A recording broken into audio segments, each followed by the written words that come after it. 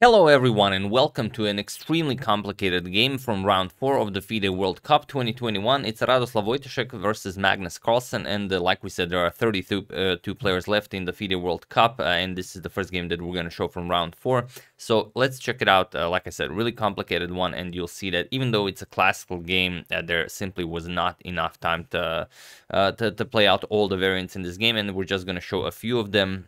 Since it's very enjoyable, but it is extremely complicated. So without further ado, Wojtaszek with the white pieces opens with d4. We have knight to f6 by Magnus, c4, e6, g3, and now d5. So we have the Catalan opening on the board, bishop to g2, and bishop to e7. We have knight to f3, and both players castle. So castles, castles. And now there are a couple of very, very popular lines. There are over 1,000 games in the database with each of these ideas. For example, d captures on c4, c6 is an idea, knight b to d7. Many, many moves here, but Magnus chooses one that hasn't been played all that much, maybe some 30 games in the database.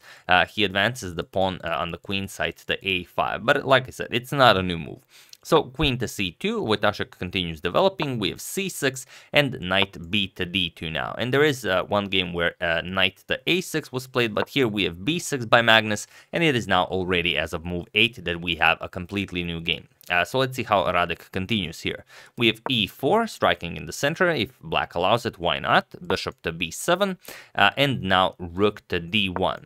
Developing the rook, also the queen is still on d8, so definitely makes sense. We have knight to a6, and now the knight will have to figure out how to get into the game.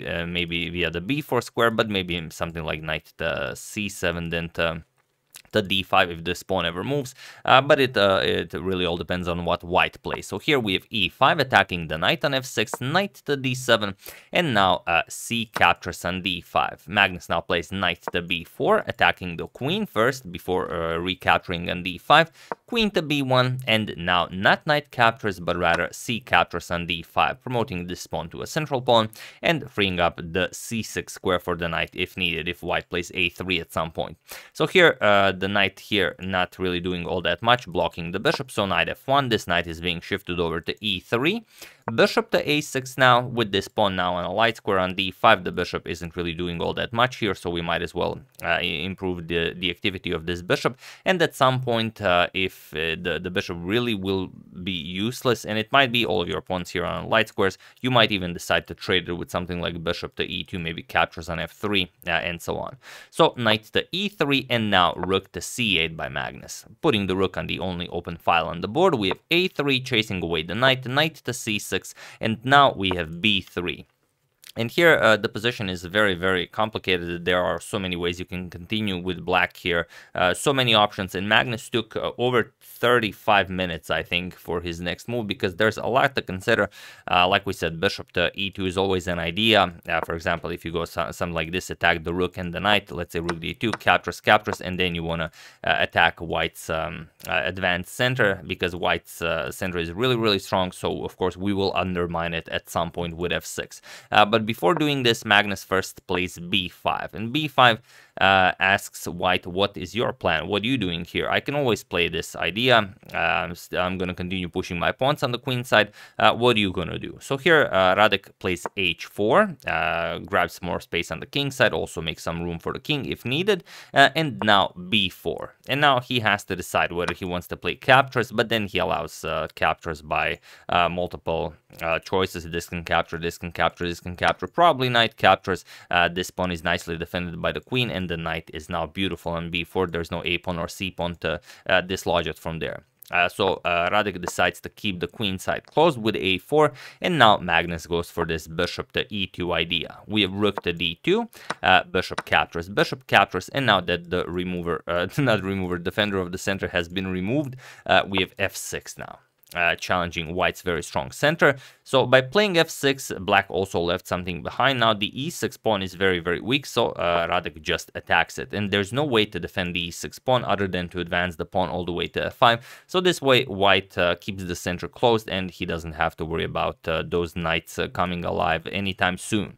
So here, f5 by Magnus, the only way to defend the e6 pawn. And now, if you move the knight, if you move the bishop, then black pretty much just gets what black wants. You have f4, you have bishop captures on h4. There are so many ideas here. So Radek just goes knight captures on f5, and it makes sense to destroy black center even further, and then your own center will become much stronger. Plus, also after e captures and bishop captures, you grab 2 pawns for a piece. Also, you're attacking h7, so you can't really expect you know, to have a bad game here. And of course, g6 just runs into bishop captures on either on g6 or on e6, and it's going to be a pretty bad game. If white wants, white can even grab an instant draw here. For example, Magnus doesn't want to allow this. So after this bishop captures on f5, we have bishop captures on h4. And now, what do you play here? It's a really tricky position. You could decide to capture the bishop right away. This was played in the game, but also you can do pretty much anything else. You can capture on h7. We will show what happens if bishop captures on h7. And I don't think there's enough time, even in a classical game, to calculate bishop captures on h7 because it's just too much. For example, king to h8 and now queen to g6. And check this out now. Queen to g5, and look at this setup here. I don't think we've ever seen this. This is so incredible that what do you even do here? Well, here white will play rook to d1 and attack the black queen. And now Magnus, of course, will not move the queen, but will play knight captures on e5 and attack the white queen again. And now after d captures, now we're going to capture with the queen, and now we're attacking the rook on a1. So bishop to e3, so now the rooks are connected, but now Magnus has, for example, bishop captures on g3, and now you have to capture with the queen. Otherwise, if this captures, then you capture this with check. So sorry about that. So queen would have to capture, and for example, queen captures, f captures, and now we're going to capture here on h7. Rook will capture on d5. The material is completely equal. Let's say rook to f3 as the white is attacking the a5 pawn, and we get this position where who knows what is happening. And well, even if you're able to get all the way to here in your head, and then, you know, still have to assess this position, it's not going to be easy, and you're going to burn a lot of time, and the players are already down a lot on time. So after Carlsen's bishop captures on h4, bishop captures on h7 was not played. An interesting idea is just rook to d1, maybe just you know, allowing the bishop to reclaim this square, so maybe the queen can come to g5, but also requires too much time. And after considering the position for a while, g captures on h4 was played, and now the situation on the clock is some 37 minutes for Radek and 15 minutes for Magnus. So that's not really a lot of time, and Magnus has to figure out how to continue in this position. Now, there are a lot of ways to continue. This is even the position from the thumbnail, now that I've made the h4 square red. Now you realized it. So feel free to pause the video here and, you know, let's see what you would play here while I give you a couple of seconds.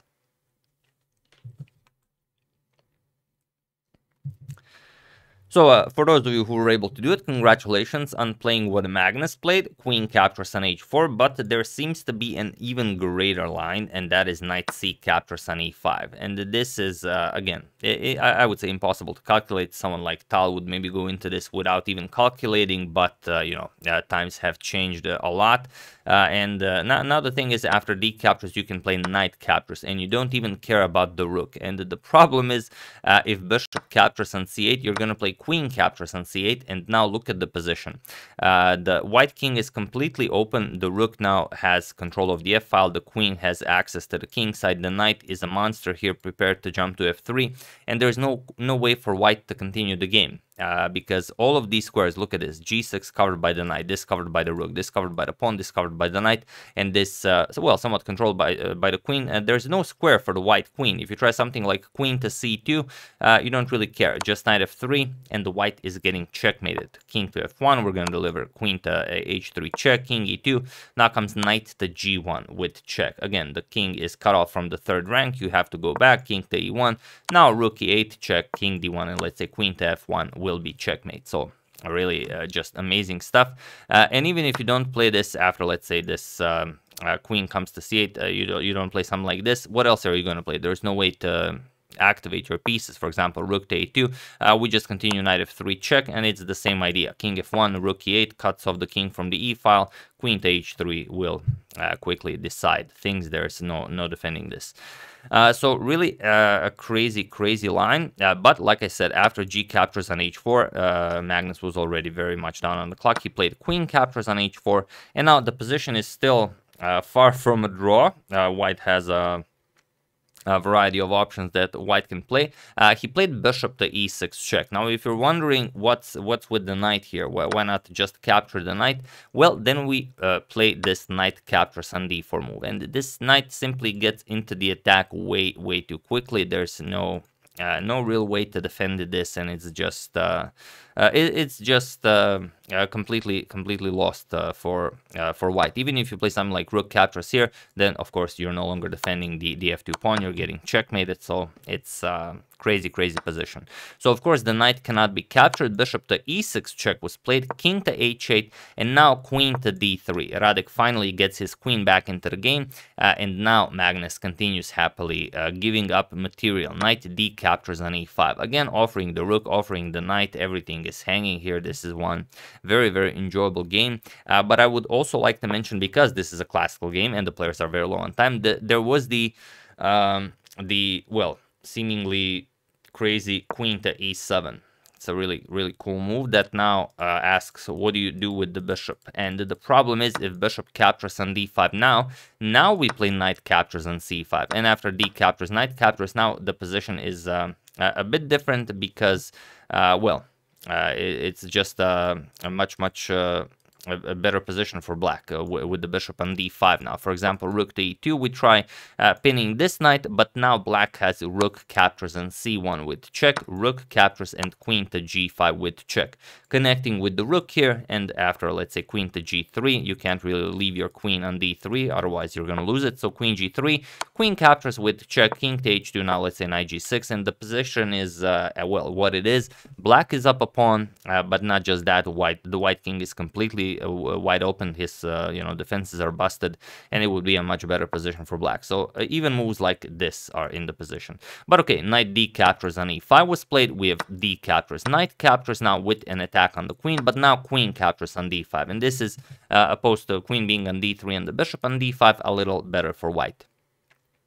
So knight to F3 with check, connecting with the rook here, but now you can't really move. If you move the king, and it doesn't really matter where you move the king, let's say king to G2, just queen to H2 check, king to F1, queen G1 check, and now after king to E2, there's queen to E1 check, and now king D3, rook to C3 will be checkmate. So extremely ugly for white.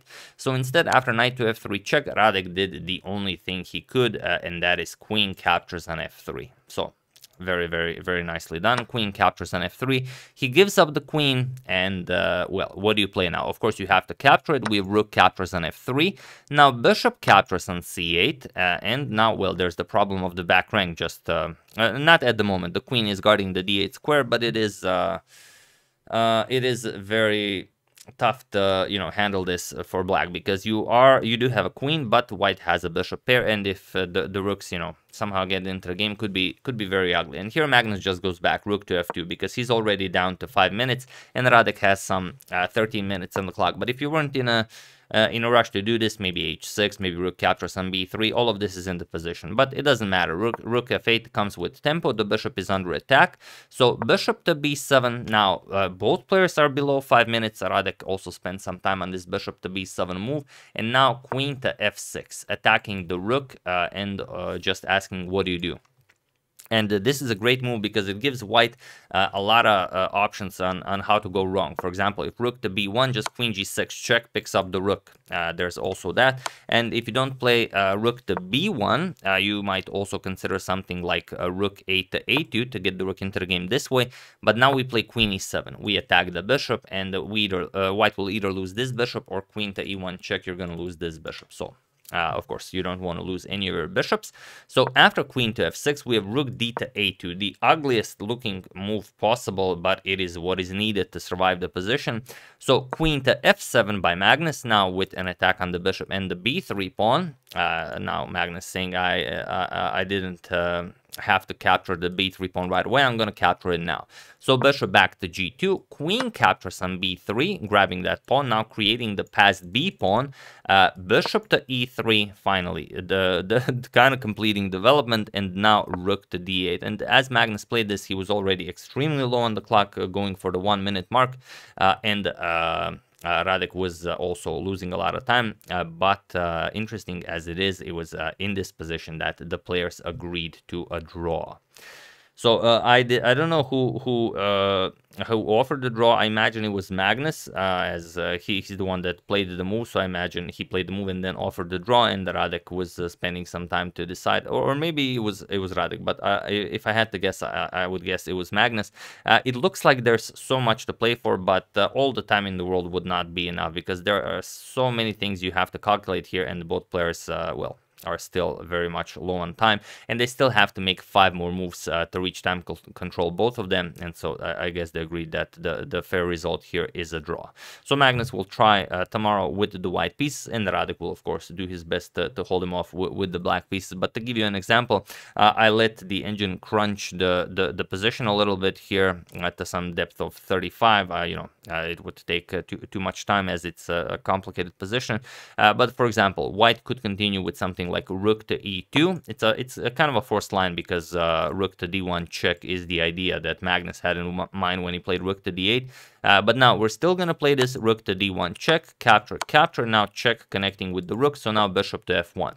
And here, although it seems like black now gets to push his past b pawn, not really, because you have bishop to f4. Magnus has a really weak back rank, and this threat of checkmate makes black waste a move. So here h5, wasting a move, and now bishop to e5. And now things are already looking quite good for white, because well, you have a very nice bishop here. You're guarding the b2 square twice. There's no way to advance the passed pawn, and at some point you're gonna get the rook into the game. You're gonna put the king on g2, maybe get the bishop into the game, and could be very unpleasant if those bishops and the rook become fully operational. So after rook to d8, players agreed to a draw, and like I said, this amazing game was played, and there simply was not enough time to calculate all that was happening here. But such is the case when you're playing classical chess and you have these awesome engine lines fully prepared. So when you have to start crunching numbers in your head, it just goes out of hand, and you waste a lot of time. And then this is the result. So really an awesome complicated game. I hope you guys enjoyed it. We're gonna check some of the other games, so do use hashtag suggestion so I spot them. There are 32 more players left, so there's plenty to enjoy. So yeah, once again, hope you guys enjoyed it. I would like to thank Stephen Wentworth, Matthew Parker, Tom Derrilla, Richard Campbell, and Robert Walker for a contribution to my channel. Thank you a lot, I really appreciate it. As usual, you can check 2 of my previous videos here. Thank you all for watching, and I will see you soon, continuing the coverage of the FIDE World Cup, checking up on your wonderful suggestions, and whatever else happens in the chess world. Thank you all, I will see you soon, and have an excellent rest of your day.